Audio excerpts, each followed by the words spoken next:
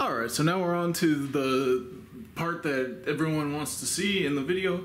I'm going to actually open up the Wormier now and compare it to the king of all keyboards here, this generic default Logitech that happens to have Bluetooth capabilities. I did some research on this. I think it's about 50 bucks from my research. They don't make this particular model anymore, but they have kind of newer versions that are around 50 bucks.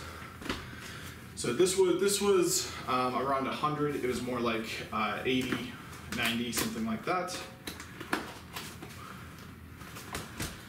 Okay, so it comes with instructions.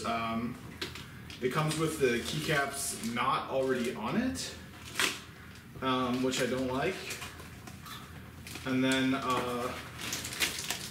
it's really heavy, which I also don't like. It's actually heavier than this one.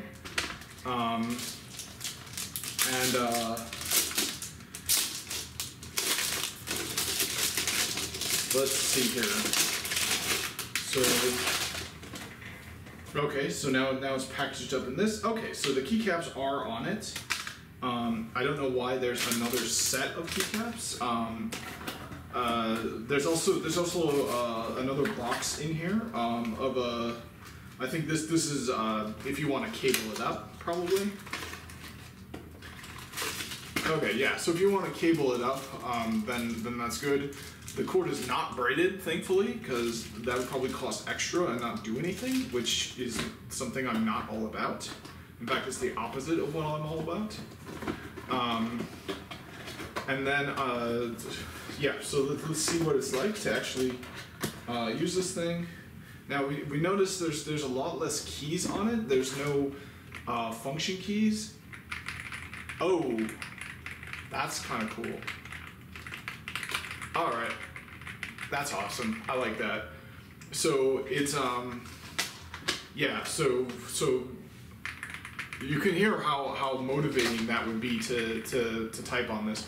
Let's do the lazy brown fox, or the quick brown fox jumped over the lazy dog, because that's a sentence where you hit every key on the keyboard, or every letter key. So the quick brown fox jumped over the lazy dog. And there we go. So let's do it again. The quick brown fox jumped over the lazy dog. Yeah, so cool. I've never really used anything like this before, and honestly, I like it. I like that clackiness.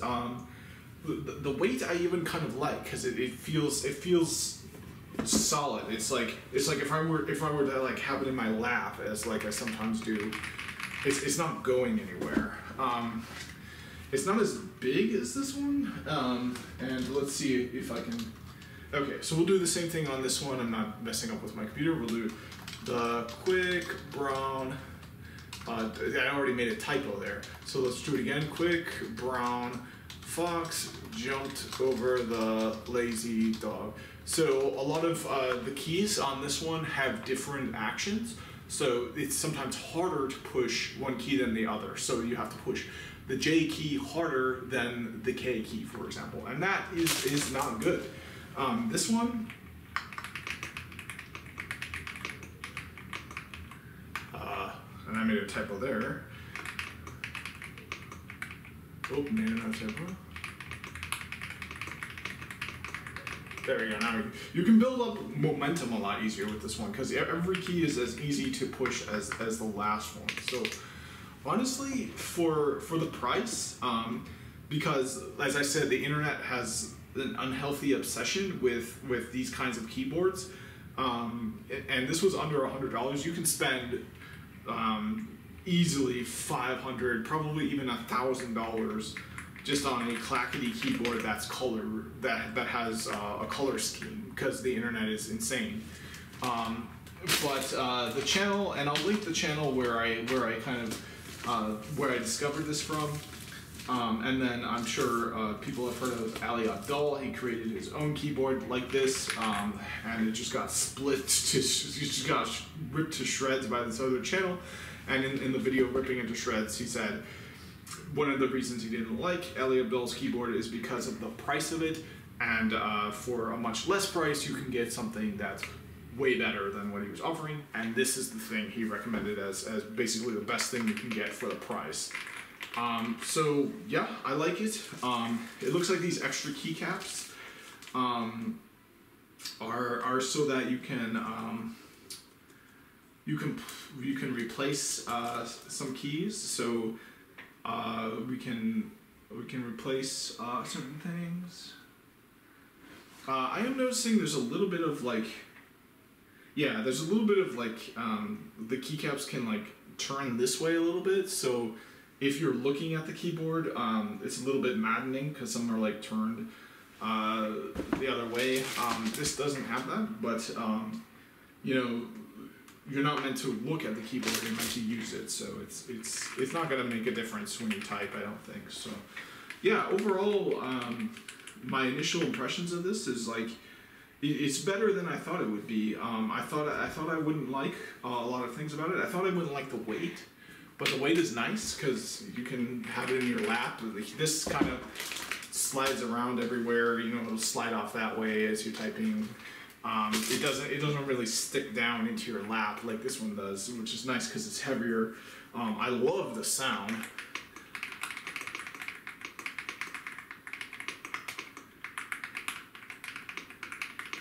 I mean, that's just wonderful. That's like an ASMR. Nice sound.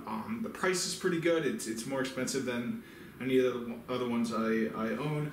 I'm not sure what I'm gonna do with these keycaps because it's for example, you can make the arrow keys this color. I think the only reason for the keycaps is for the colors, and then another reason is for the labels.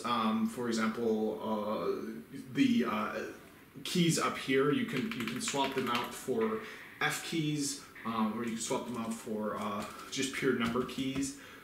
So I don't know why anyone would do that unless they are trying to make their keyboard look a certain way.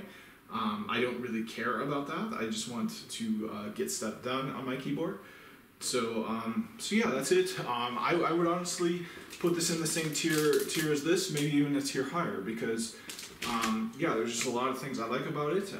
I might make another video where I actually hook it up and start to use it, but I'm not gonna switch over to it all at once. I'm probably gonna, over time, have both of them up and then naturally gravitate towards this one, just as kind of an evolution of my home office processes.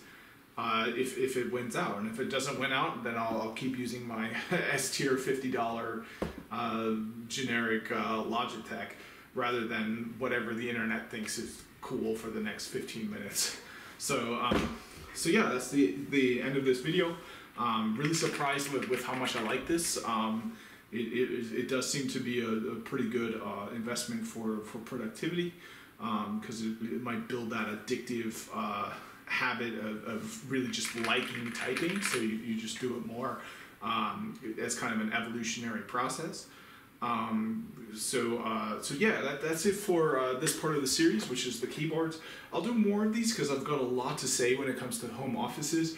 When you're on site, when you're working, you really just got to go with what you're given. A lot of the case you can bring in your own stuff, but you know, it's a lot harder to do that. Home office has such a big advantage because, you know, you're there 40 hours a week, and you really start to it's really hard for you to ignore.